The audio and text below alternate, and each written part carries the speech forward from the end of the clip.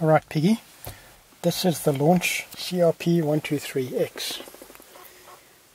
Some sellers call it the CRP123E, and they say that the X is a slightly more professional version. I'm not too sure about that, they just changed the name. Now it takes about 30 seconds to start up, which is probably a little bit slow for a professional workshop, but once it's on it does a really good job. These two little connectors at the top here took me quite a long time to get them both in all the way. I found that either one or the other stuck halfway, but if I turn it half a turn each and just keep going down like that, it goes in nicely. It's a pretty sturdy construction. I don't know if that's twin speakers at the back there, but it's got a nice grip, and as you can see it started up now. And the data here is where you get your pictures that you've saved. Upgrade is actually update. OBD2 you'll use when you want to try and get into any car regardless of model. Diagnose is when it's trying to search all the models. IM readiness, if you want to see what the computer thinks is and isn't ready on the systems that it monitors. It can sometimes be useful. I once had a Lexus with an oxygen sensor that wasn't working, and the IM readiness showed that it wasn't ready, but there were no fault codes. So you can find things in the IM readiness that you can't find in the normal diagnostics. Battery voltage is quite interesting too. You can put it in and turn the key on and crank the engine and see what happens. A very good feature is the built-in battery, because that also means that when you crank the engine, the scan tool doesn't die. I have quite a few at work there that as soon as you crank the engine, scan tool dies because the battery voltage drops too low.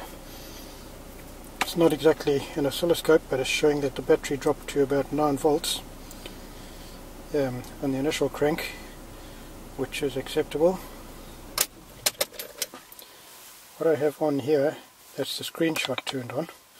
Go into the settings, the option for screen capture, which turns that little icon off and on.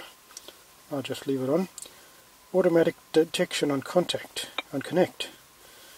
So that is an auto VIN search, so that when you plug it into the car, it automatically does a search.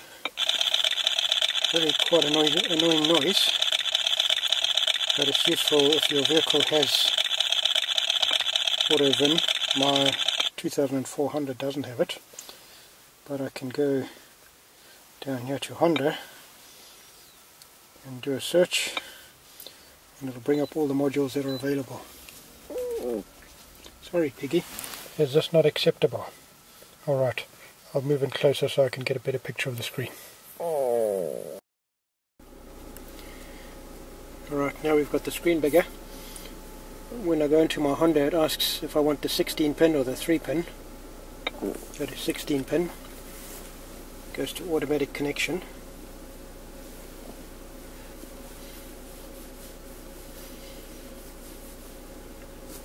Okay. We go to a system scan. See what it's got in it. Now the interesting thing is that it says it's a 4 system scanner, but it finds a few other systems, including electric power steering. It looks for them on the vehicle, so I don't know if that's just part of the package or something to do with the updates. When I first got it and I connected up to the Wi-Fi, you hook it up to your Wi-Fi, it's Android based, and then you enter your email address, and then you can actually take a snapshot of the screen and email it to yourself for printing, which is very useful, and it looks pretty professional to customers if you can give them a graph of something that was wrong with their vehicle.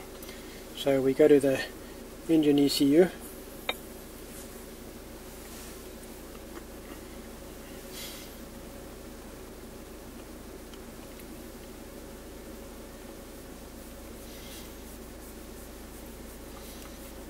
The Wi-Fi is very useful, and also, as I say, the built-in battery, that's very handy, especially if your battery's a bit down and you've got a scan tool plugged in with no built-in battery, and you crank the engine and the scan tool dies and you've got to log in all over again, which can be a real nuisance. So we'll go to auto select for the live data. Selected everything. I'm going to unselect stuff, and then we're going to go and look at stuff like air fuel ratio and oxygen sensors. Let me see what it's got available. Actually, I'll just select everything and then it can show me. And then what it also shows you on the right hand side, shows you if a graph is available.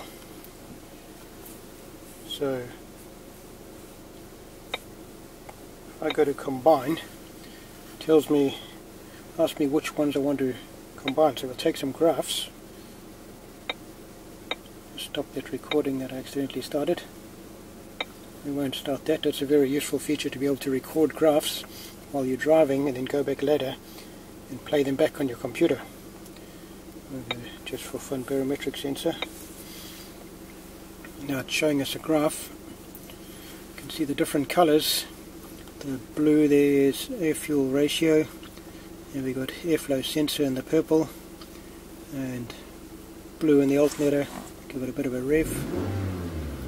Now it auto arranges the graph so that if you suddenly got a big spike, it's going to level out all those patterns over there.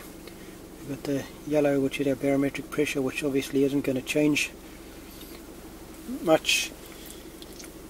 And then what you can do, we've got our screenshot turned on, so I can click on screenshot. It takes a picture.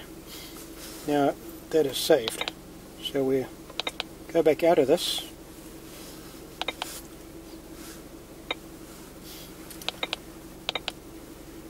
We go to the information in the beginning. Still getting used to working with it. So we exit that. Really quick, yes. Why else would I push backspace? Go to the data, go to the image, and there's the picture I took. Select it, and then you click share, and it goes to the email address you've entered. Now I'm not in range of my Wi-Fi, so it's not going to work, but it worked pretty good. What it did, it sent me a picture to a link, and you click on the link and it downloads your file. It doesn't send the picture itself straight to your email address. When I first plugged this in and hooked it up to the Wi-Fi, it showed me about 26 updates that were available. I just selected them all, clicked on download, and it downloaded and installed 26 updates for me.